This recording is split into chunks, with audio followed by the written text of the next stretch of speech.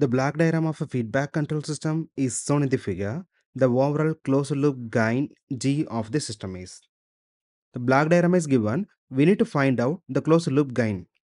So gain G value is equal to Y divided by X, and the numerator is equal to forward path gain, and the denominator part is a feedback gain. This question only one forward path. So the forward path gain is just product of G2 and G1.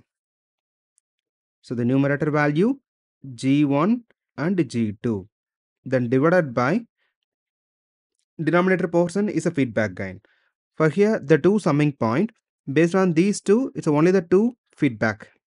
Based on first summing point,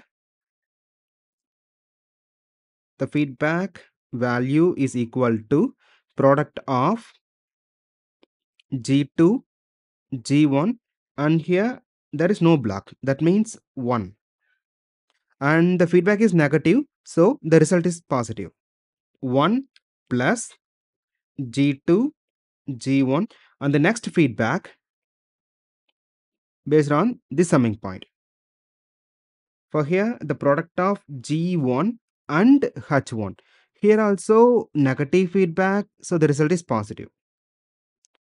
Then plus G1, H1. This is the final answer. Thank you.